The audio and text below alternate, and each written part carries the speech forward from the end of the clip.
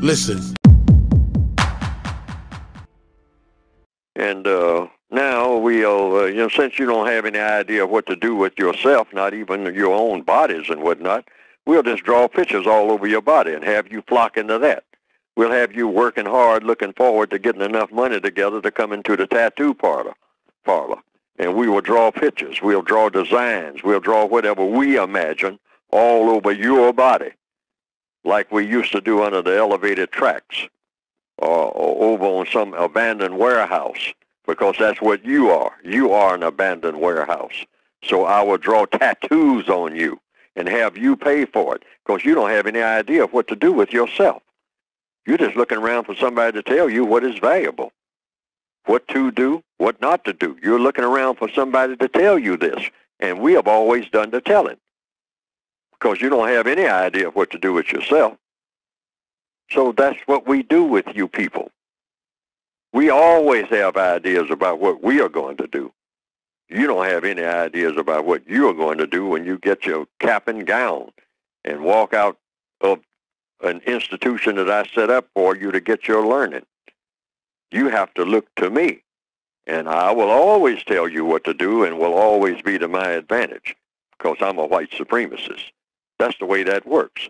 White supremacy takes in 9 areas of activity, and anything that a white supremacist does is to strengthen the system of white supremacy. The system of white supremacy is already an institution. That's just another way of saying the system of white supremacy when you say institutionalized racism. Racism is white supremacy. White supremacy is racism. It's no other form of racism. So that's already in place. So I call it in capital letters the system of white supremacy. And that covers all areas of activity that involve non-white people who are the victims of the system of white supremacy. And those areas of activity are economics, education, entertainment, labor, law, politics, religion, sex, and war. That covers just about everything that everybody is engaged in at any minute of any day, anywhere on the planet, both white people and non-white people. I mean, and all of these areas of activity are interrelated. Religion is associated or interrelated with politics. Politics is interrelated with education. Education is interrelated with economics. Economics is interrelated with religion, and so on and so on and so on. So what the white supremacists did, they looked at the non-white people, the people of color on the planet, and say, we are going to dominate all of these people simultaneously, all of the time, in everything that they do and say. And we are going to figure out a way to not only dominate them, but we are going to mistreat them. Oh. We're not just going to be their bosses. Okay. We're going to mistreat them. For what?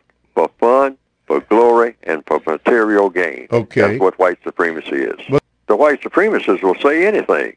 You will say, well, we have a system of white supremacy in place. This Neely Fuller, he's going around saying that there's a system of white supremacy. And the white supremacists will say, if they think it will work for them, they'll just simply say, Neely Fuller is crazy.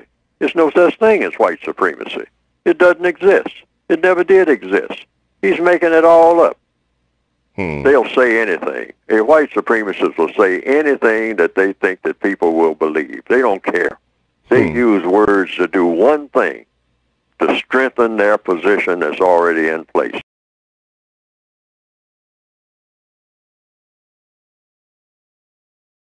Now, some people have said they've seen some cartoons of my work on the internet that have been presented, and that it pretty well embellishes what I have been trying to say in my textbooks.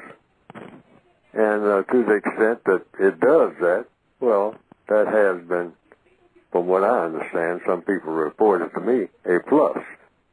Because they didn't understand what I had written very well, But when they saw those cartoons that just repeated what I was saying and attaching my name to it, and came right out of the book, the material did, they say that they better understood it.